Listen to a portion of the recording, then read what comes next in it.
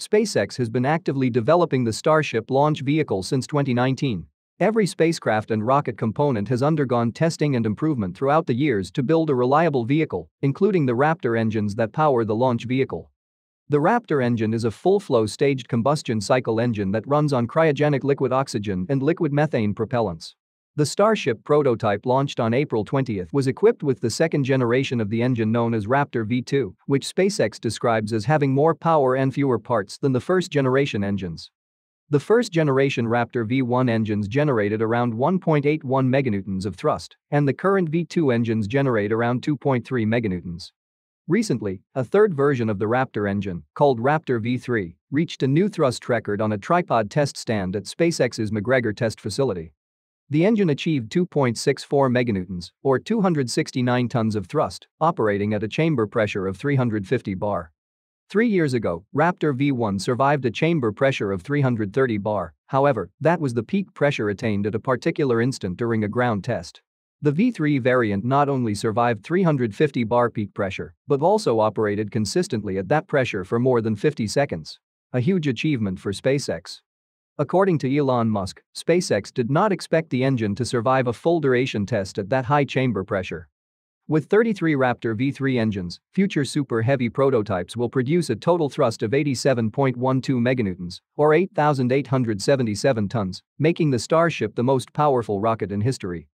Compared to the original Raptor, Raptor 2 lacks a large amount of plumbing and sensors, giving it a much cleaner look.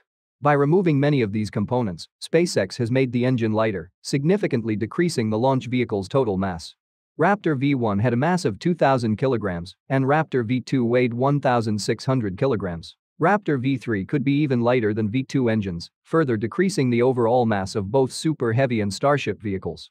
SpaceX has yet to share images, videos, and more information about the V3 engine. I think we will have to wait for Musk's next Starship presentation to get more info regarding the V3 engines. Overall, it is clear that Raptor will continue to evolve in the coming years as SpaceX builds, tests, and flies more engines. Now, let's discuss the latest updates from Starbase. SpaceX teams at the Starbase launch site continue to repair and upgrade the orbital launch pad damaged during the Starship integrated test flight last month.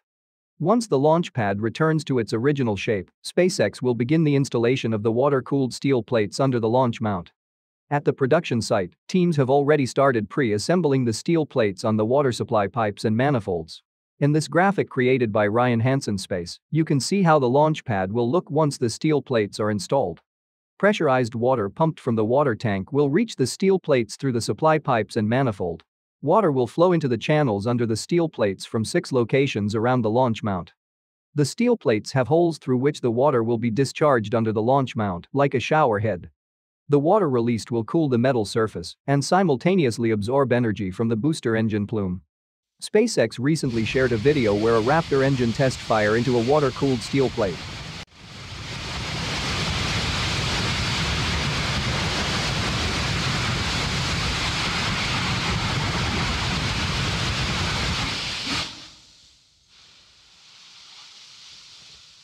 In this video, you can see how powerfully the water is ejected from the holes in the plates. Please check out my previous video for a detailed explanation of how the steel plate water distribution system will operate. Link in the description. Many concrete pilings have been recently installed around the orbital launch mount to support the water-cooled plates that will be installed on top of it. Teams have also begun installing pilings directly below the launch mount. More concrete piles will be added in the coming days. Parts of the large underground pipes that carry propellants from the orbital tank farm to the launch mount have been removed lately. It looks like this has been done so the pipes can be rerouted to make room for the pilings and the water supply pipe. Some of the horizontal high-pressure storage tanks at the tank farm were damaged by debris from the integrated flight test that took place last month. Teams have begun removing and replacing those tanks. According to Musk, the main vertical propellant storage tanks will be replaced by horizontal tanks to avoid accidents during Starship launches. SpaceX is preparing to begin the static fire testing of Starship 25. Ship-25 began its cryo-proof test campaign on November 1 last year and has undergone a total of 3 cryo-proof tests at the launch site before returning to the build site for engine installation. The ship was sent to SpaceX's Massey's test site in February, where the prototype underwent 2 cryo-proof tests. On May 16, SpaceX tried to move the ship back to Starbase, but that rollout attempt was later aborted due to some unknown reason. The next morning, Ship-25 slowly restarted its journey back to Starbase, and after several pauses and delays, the ship finally reached the launch site early Thursday morning. Several hours later, a crane lifted the ship and placed it atop suborbital launch pad B. According to SpaceX, Ship-25 will attempt to ignite all 6 Raptor engines during the upcoming static fire test. Before Ship-25's rollout, SpaceX conducted a flight termination test at the Massey's test site with the B6 test tank. After filling the test tank with water, SpaceX engineers activated the flight termination system mounted on the tank's exterior.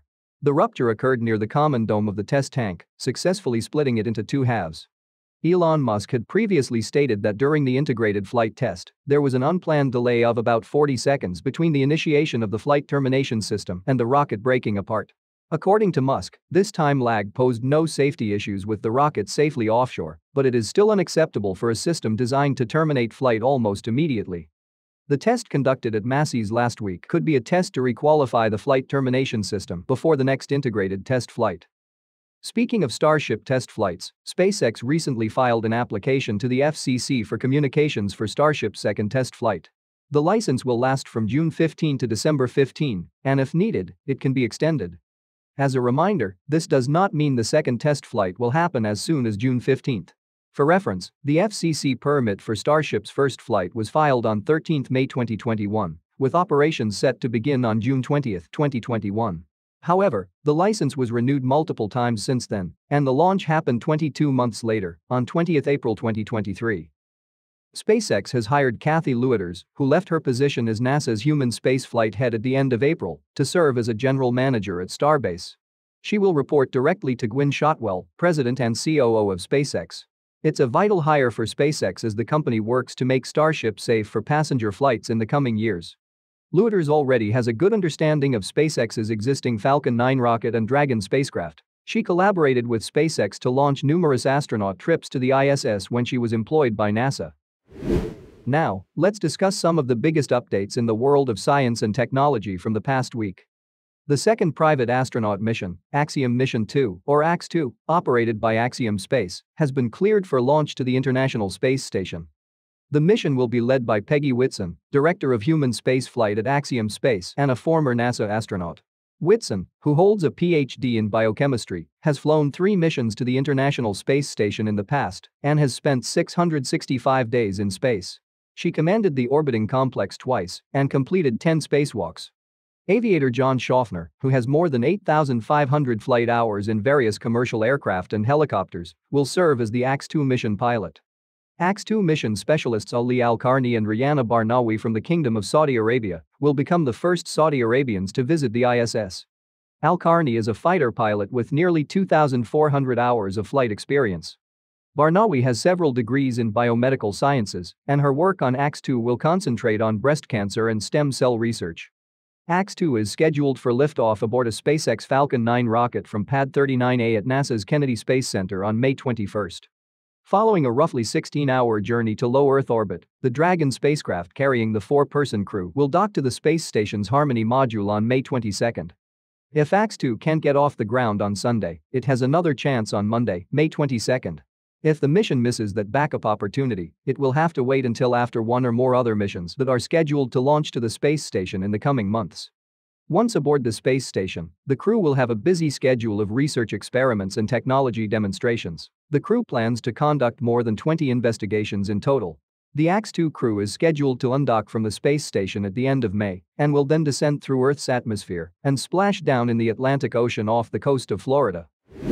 NASA has chosen Blue Origin-led national team to develop a second lunar landing system for the agency's Artemis program.